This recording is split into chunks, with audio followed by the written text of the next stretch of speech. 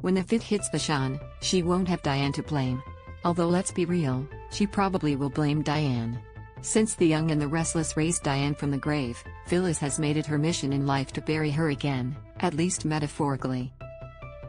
And considering their past, it makes total sense. No low was too low for Diane to stoop when she was trying to poach Jack back in the day.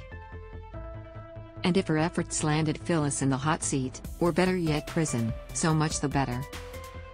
So, in short, Diane has not historically been a good person. This is not news to anyone who's been watching the show for a while, and it's certainly not news to anyone who lives in Genoa City. People in glass houses. But where Phyllis is losing us, and, we suspect, the battle, is in her righteousness. She's so determined for people to see the real Diane. And yeah, she probably is still the conniver that she once was. But none of her behavior since being resurrected has indicated that. So Phyllis is judging her strictly on the person that she was rather than the person that she seemingly has become.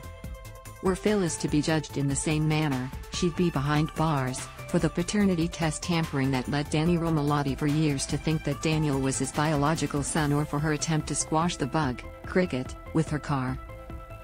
The happy home wrecker. Furthermore, if Phyllis were being judged the way she is judging Diane, she'd be persona non grata all over town, if not for breaking up Christine's marriage to Danny, then for breaking up Sharon's marriage to Nick, and, later, his re-engagement to Sharon. More, all about Michelle Stafford's Hush Hush project by taking such a holier-than-thou approach to Diane, and so aggressively trying to expose her, Phyllis is setting herself for a terrible fall. Already, she's sold her precious hotel so that she can work with spy on Diane at Marchetti. Phyllis' reaction to Diane's return has opened a cavernous rift between her and Jack.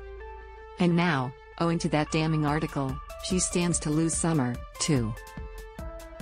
Phyllis promised her daughter that she could coexist with Diane at Marchetti.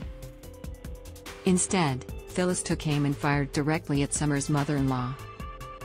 So when Phyllis' house of cards comes tumbling down, the person responsible will be, and this is gonna be awkward for her, herself.